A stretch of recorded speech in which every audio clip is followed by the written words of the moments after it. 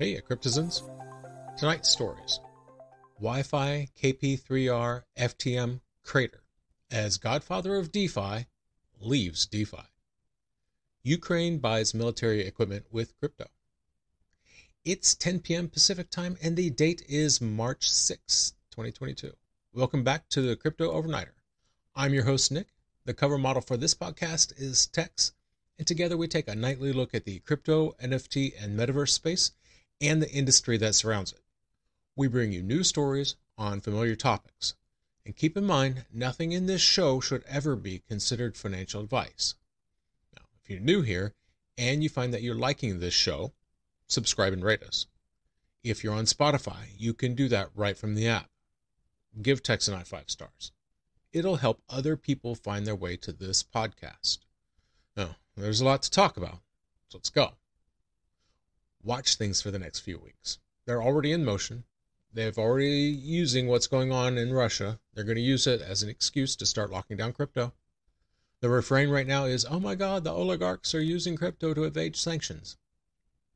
And if that were true, that would be really distressing. But I don't see it that way. Now, we're going to talk about prices here in a bit, crypto prices. And the global market cap is $1.7 trillion. How much do you think the Russian elite hold in value? I mean, how much do you think the oligarchs have? It's going to be more than 1.7 trillion. You know, that's true. So there's not enough liquidity, Besides, what are they going to do with it? They still have to deal with sanctions. These guys, a lot of them, they got personal sanctions. It's tough to evade those, really, because it identifies those oligarchs as bad people. So it's really hard to find people to feel sorry for them.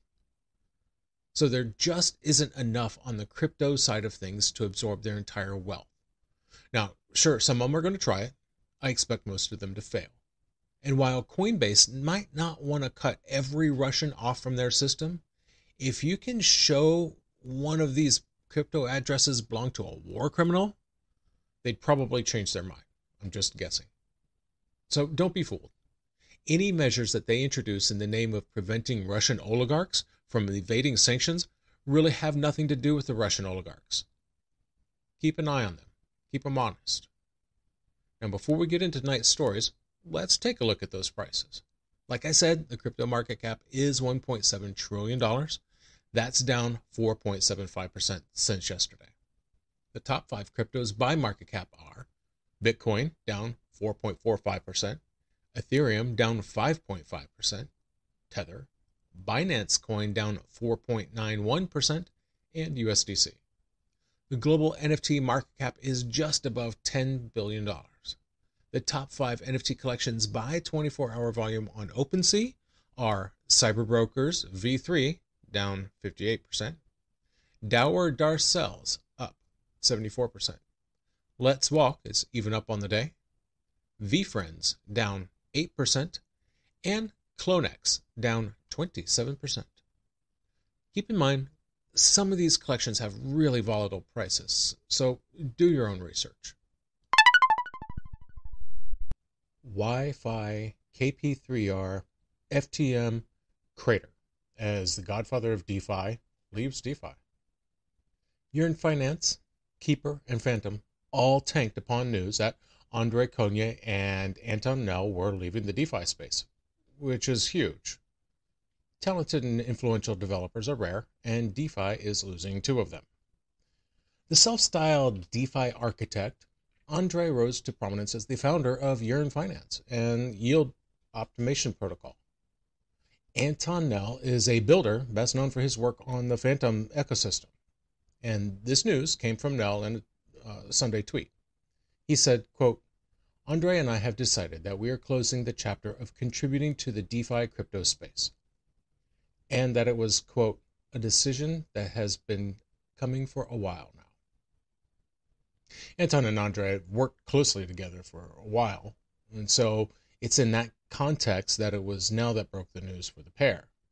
He explained, quote, that the pair would be shutting down the websites that they control and stepping away from that space. Rumors started when Andre shut down his Twitter account. He changed his LinkedIn to show that he's no longer working on Yearn Finance or Phantom or Ethereum. Later, he let the Keeper community know he was leaving through a Telegram message. And he confirmed the news and stressed that the protocols, the systems that he and Nell built, would still work. Actually, they're deployed as smart contracts, so they're immutable. There's no way for them to be shut down. Cornea said that they are simply transferring / decommissioning the domains and web apps we control and moving away from DeFi / crypto. He said that the pair would be returning to their careers in the TradFi space. Now, Banteg is a Yearn Finance developer. And they tweeted out, quote, "People burying Wi-Fi. Do you know Andre hasn't worked on it for over a year? And even if he did, there are 50 full-time people and 140 part-time contributors to back things up." But it just kind of goes to show, right? I mean, this pair had a huge impact on DeFi, from creating Yearn Finance to building solidly. They've had their impact, and it was felt in the markets. Yearn Finance's YFI down 7.5%. Keeper's KP3R dropped to 24.4%. FTM is down 14.4%. Solidly dropped 75%. Iron Bank, down 50%. And then there's these coins. Spooky Swap down 19%. Liquid Driver down 17%. Tomb is down 22%. Oh, and by the way, these guys had nothing to do with those projects, but they're down anyway, which really shows just how much of an influence that they've had. Ukraine buys military equipment with crypto. $15 million. That's how much Ukraine has spent so far. $15 million in donated crypto. And that's $15 million that buys supplies, including bulletproof vests. Those vests were delivered Friday. Hard to say what their distribution is now once it's gotten to the hands of the army. It's pretty strained, I would guess. Alex Bornyakov is the Deputy Minister of Digital Transformation of Ukraine. During a Zoom interview on Friday, he said that Ukrainians expect to double the $50 million of donated crypto. They expect that to happen in the next 2 or 3 days. Now, most of these donations have been in Bitcoin and ETH. That said, they've also gotten donations in Tether, Polkadot, Solana, and hundreds of NFTs. And this was new to me. Hundreds of NFTs have been donated, including a CryptoPunk. So there's 250 people in this group, and they've managed to find suppliers in Europe and the US. They can get everything from food to bandages and night vision goggles. 40% of their suppliers will take crypto. More than I expected, really. But maybe it's because, such a unpopular position that Putin is in, that everybody's going to fall over themselves to help Ukraine out any way they can. And if that means figuring out how to take crypto, it looks like for some of them, that means figuring out how to take crypto. So it's more than I expected, really. The rest of them are paid with fiat that was converted from crypto. Bornyakov said that while many companies and crypto startup founders have donated money, quote, most donations come from people. It's kind of a stretch for these guys, really. Think about this. Digital transformation of Ukraine. It was formed a couple of years ago, and it's got to focus on developing Ukraine's IT services industry. They were working on hooking the country up to high-speed internet. Things like moving their government services online. Now, Bornyakov said, air raid sirens occasionally require him to run to a bomb shelter. I work in IT. I don't dodge bombs. His team is mostly under the age of 35. Most of them work remotely, in and out of the Ukraine.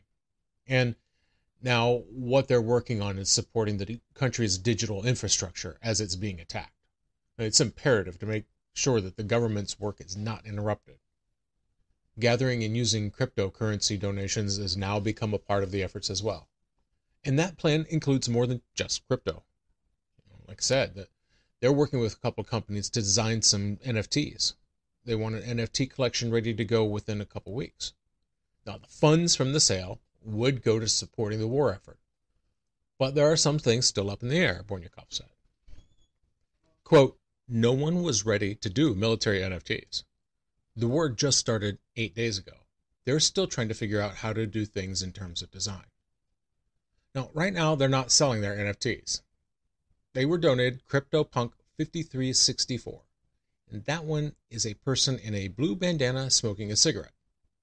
They're not selling that one or any of the others that were donated, at least not immediately.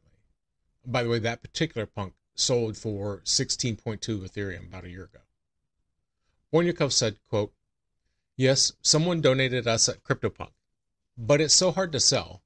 We haven't used it at this point. We're going to keep it for now. We appreciate every support that people are trying to give. What's important is people's awareness. They see what's going on and they're trying to help. We're going to work with NFTs a little bit later. We're focused on things we can deal with right now. There's no time to figure out how to convert them. Maybe once things settle down, we'll figure this out." Yeah, he does have a lot on his plate. And that's going to do it for us tonight. Thank you so much for joining us. I really do appreciate it. So let me ask you this. Do you think the politicians are right? Should they be worried about Russian use of crypto? Do you think the oligarchs are going to be able to get their money out? Reach out and let us know. Send us an email at crypto.overnighter@gmail.com. That's crypto.overnighter@gmail.com. And hey, give Crypto in 5 minutes a listen. We have 31 educational podcasts, 5 minutes to explain one concept in crypto. And as always, may peace